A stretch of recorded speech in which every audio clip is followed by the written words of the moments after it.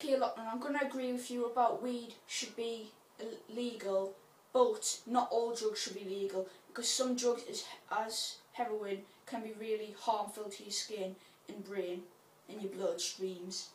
As mentioned, you can't easily just go out and get weed. It's simple. You just go to somebody's house, drug dealer's house, he gives you it for $5 or whatever, you walk away, you smoke it, you get stoned, there you go. The government cares that much about weed being illegal. Why doesn't he do something major about it instead of just saying, oh, we've banned weed? Because you can easily just go to somebody's house and buy it anyway, because you can get it from other countries shipped over to here. It's not hard. Agree which one should be legal, either smoking or weed.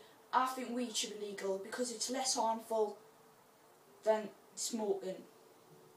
But statistics have shown that weed can give you brain damage, but smoking can give you lung cancer and much more. I'm going to agree with you 50-50 this time. I think weed should be legal, but not all drugs, because some drugs are really harmful.